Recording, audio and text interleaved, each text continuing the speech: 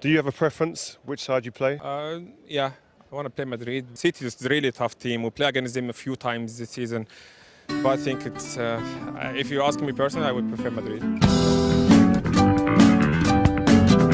Yesterday, we witnessed the greatest keeper performance I have ever seen since Tim Howard set the record for saves in the World Cup game against Belgium. Courtois didn't look like he was making saves in a football match. He was making it look as easy as saving a game of FIFA. Ironically, the final felt like every game of FIFA I've ever played. Courtois could have saved the Starks at the Red Wedding. He could have saved Cedric Diggory from Voldemort. Hell, he could have saved the pens that were being taken in front of the Eiffel Tower by fans, and he was miles away. Are you trying to tell me that this guy shouldn't be an Avenger? He would have saved humanity from the snap before it happens, not after. I didn't know Elasti-Woman played goalkeeper. Starting now on the Football Moments YouTube channel merch website, we are finally going to be expanding the product line, and we'll be having Courtois condoms for sale. I mean, these are industry leading. They have a groundbreaking 100% save rate. I don't know about you, but personally, I'm hiring Courtois as my banker. He'll make sure I'm properly saved for retirement. Courtois could have saved the goddamn Hindenburg from burning. Courtois could have saved Nicole from OJ. He would have saved Tupac and Biggie. JFK needed him at the Secret Service to save him from the CIA assassin.